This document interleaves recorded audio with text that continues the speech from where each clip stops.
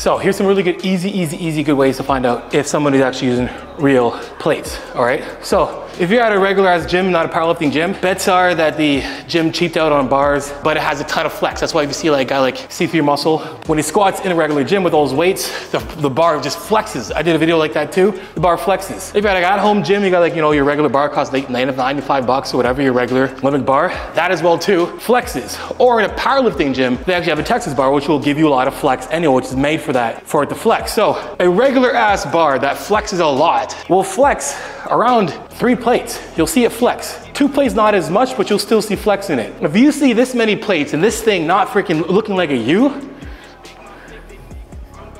that's all I gotta say.